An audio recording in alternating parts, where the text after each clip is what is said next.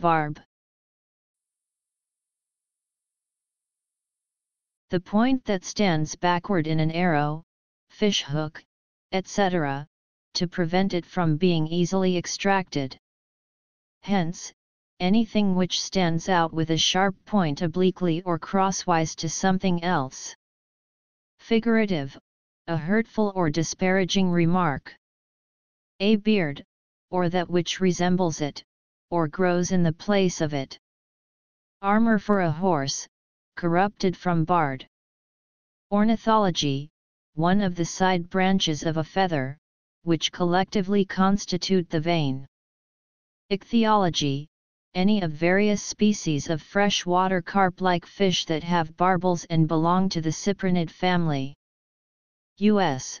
Mentaceras americanus, Carolina whiting, southern king croaker, and southern kingfish, found along the Atlantic and Gulf coasts of the United States.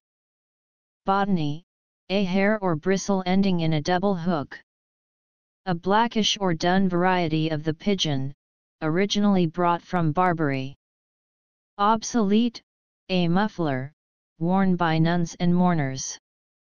Paps, or little projections, of the mucous membrane, which mark the opening of the submaxillary glands under the tongue in horses and cattle. The name is mostly applied when the barbs are inflamed and swollen. Written also barbel and barbel. Obsolete, a bit for a horse. A plastic fastener, shaped roughly like a capital I, with serifs, used to attach socks etc. to their packaging.